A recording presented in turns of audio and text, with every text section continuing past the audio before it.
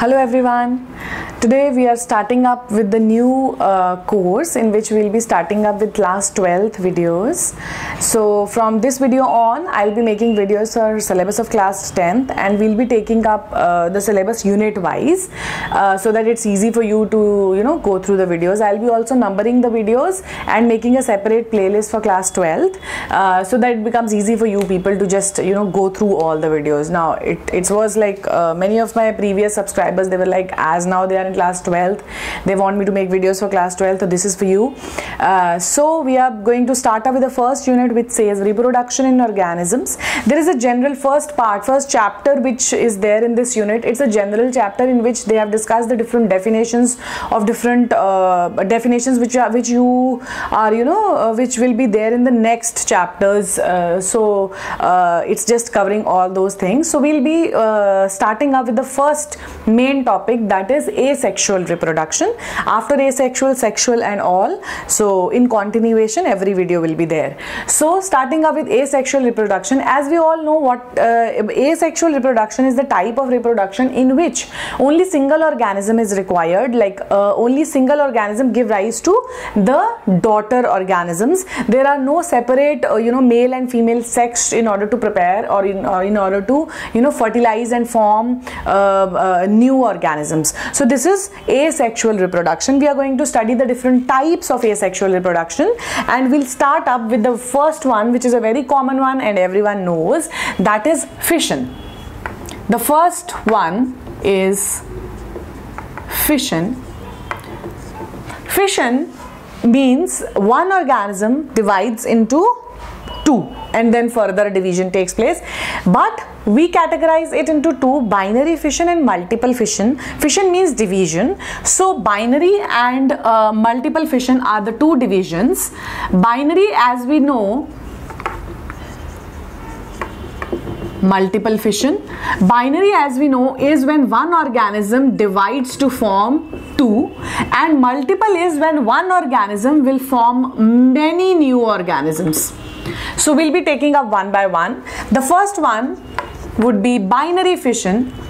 In binary fission, we have a very common example of amoeba, where we can clearly see that one parent amoeba, it divides into two daughter amoebae.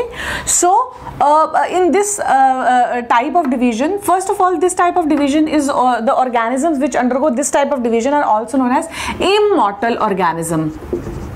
That means they never end up naturally. For example, if we take example of amoeba, what do we observe? That one single amoeba divides into two daughter amoebae, and then these two daughter amoebae will mature to form another two daughter amoebae, and this cycle is going to go on continuously. So there is no there is no end or stop to this process. So that's why amoeba are considered as like immortal organisms. Until unless we like crush them, that's an artificial way of killing them or stopping them to grow. So this is the first type of reproduction, that is binary fission. Then we have the next type, that is multiple fission.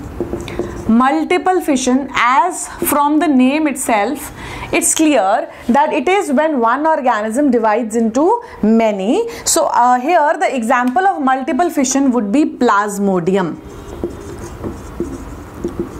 Plasmodium, here we have taken example of amoeba, and here multiple fission, plasmodium. Now we can see a difference here. What happens in plasmodium?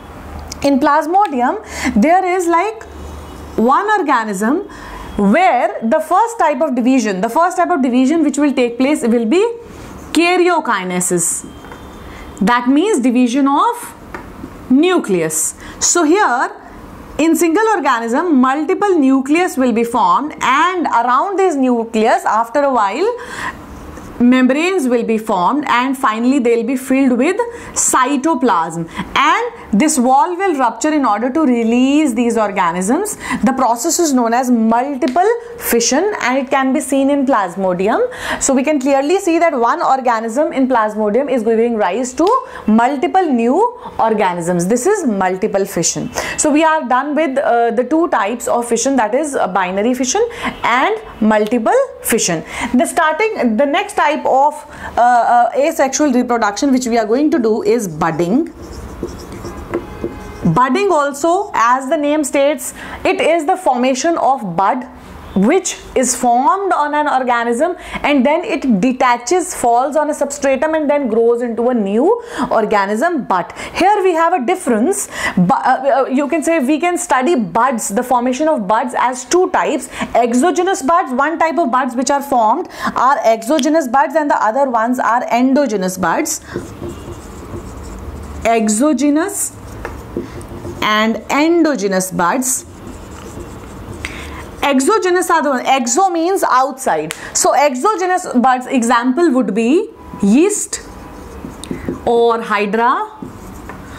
And in endogenous, the organisms where endogenous buds are formed, it's a very spongula. It's a very unique case, and we'll be studying it. Abhi I'll be telling you how it takes place.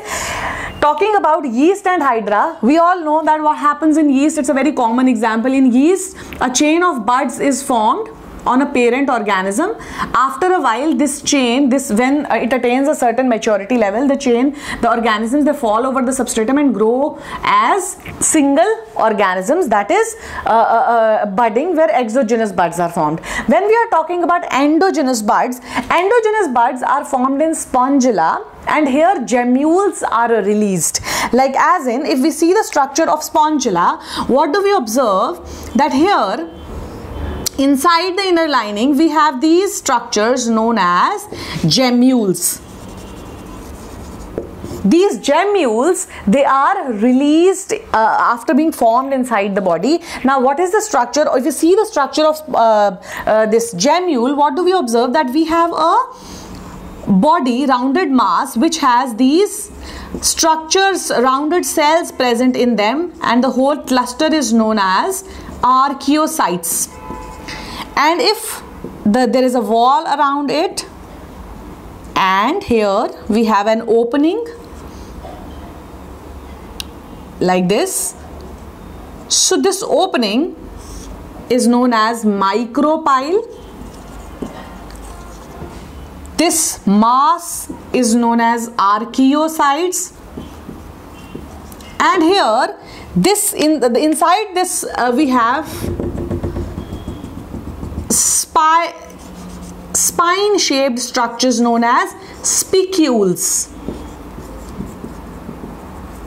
Spicules for production. So this is the structure of a gemmule. So when the spongulite matures, the gemmules are, they come out, or they are passed out from the spongula, and these gemmule, when they fall over the substratum, they attach to the substratum from micropyle. That means inverted form. Micropyle, it attaches to the substratum and hence it grows, and finally a spongula is formed. So this is the type of endogenous, this is the formation in which endogenous buds are formed. That is when the buds are formed inside the body of the organism. Okay, so this was about fission and budding. The next type of asexual reproduction which we are going to do is spore formation. Spore formation, third one,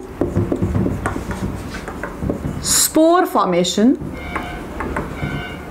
Now, spore formation can be studied under two headings, that is zoospores and conidia. We have zoospores, we have conidia, and then the process of fragmentation also occurs, or you can say can be studied under this. And we have a next type, that is plasmotomy. So I'll just write down what we are going to study here under this: zoospores, conidia, we have fragmentation, and then we have plasmotomy. Plasmotomy. So what happens in zoospores? In zoospores we have, okay, we are going to take up this topic, that is spore formation, in which we'll be studying these four in the next video. And thanks a lot. Keep watching and subscribing.